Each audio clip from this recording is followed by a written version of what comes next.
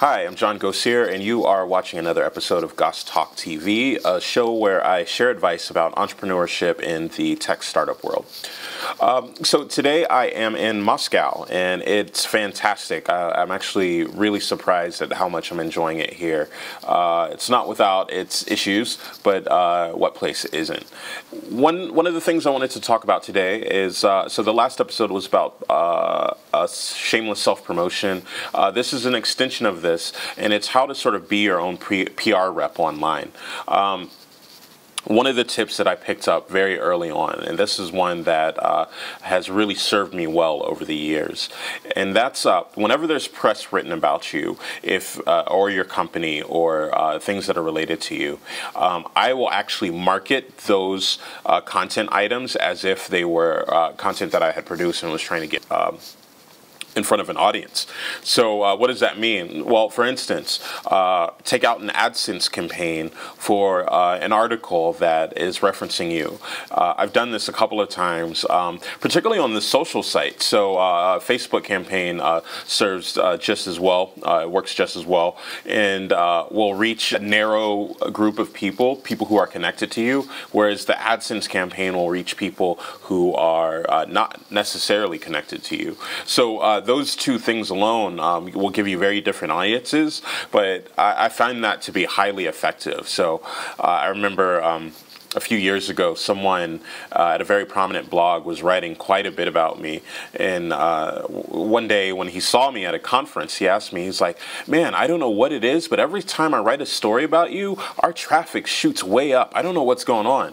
And so if that person, if he's watching, now knows the secret of why that was the case. It's not just because I had tons of fans who were following my every move. Another thing you could do is use social media directly to promote that content. So, for instance, someone writes an article about you or mentions you in a press release or something. Stumble upon it. You know, use the stumble upon submission button to submit that article to their community, because their community will read it. And it's really not gaming anything. It's like you just put the content in the system, and if it's good content, people vote on it, and if it's not, then people just sort of ignore it.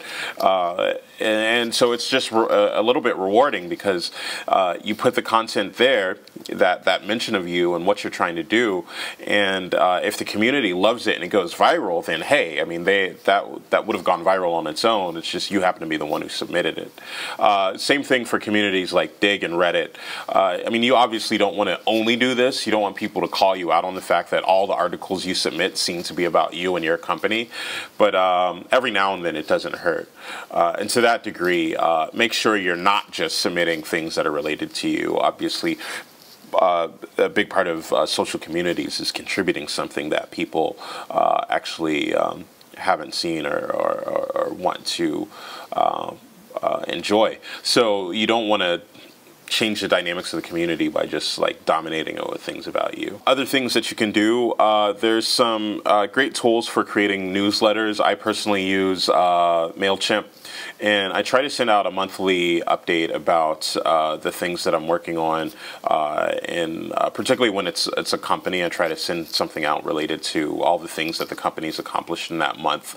So it's really difficult for me to do this on a monthly basis, because I end up getting so busy that it's just hard to produce the newsletter.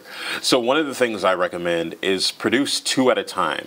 Same thing with my podcast, actually. I do 2 at a time. Obviously, I'm still wearing the same clothes that I was wearing on the last one, and that's because I know myself, and I know as soon as the camera goes off and it's back to work, I have the tendency to get distracted by both work and personal life. So I have to stack things up in advance in order to get it all out.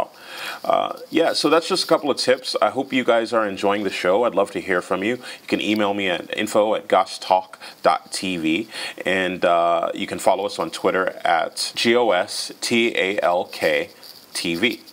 Thanks very much.